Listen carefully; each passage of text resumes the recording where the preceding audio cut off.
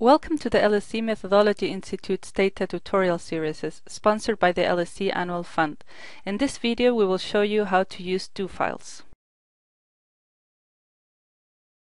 STATA is mainly a command line based package, so what you can do is take a series of commands, put them into a file, save the file, and then have STATA go line by line executing these commands.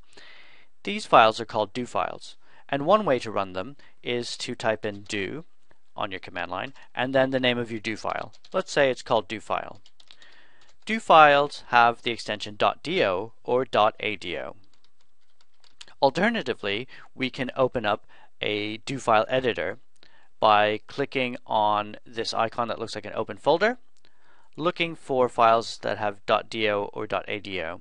So for this example, we've created a file called tutorial.do, which has the commands from the tutorial on analyzing ordinal data. So we click on that, and what we see is a series of STATA commands. So now we have two choices.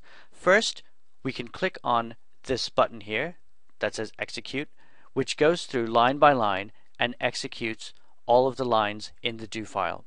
Alternatively, if we just wanted to run a selection, one or more lines, but not all of the lines from the do file, we can highlight one or more lines, like so, and then go back to the same button and then click. But instead of running the whole of the do file, it only runs what you've highlighted. In this case, if we just wanted to create the frequency table for the variable energy, instead of running that and creating the bar graph, which is in these three lines, what we do is we highlight just that first line, tabulate energy, go back to that button and click on it. So if we go back to the main display, what we see is that we've created the frequency table without running the whole of the do file and also creating that bar graph. So there you have it. We've given you a quick introduction to do files, and we've opened up a do file and run it to create a frequency table.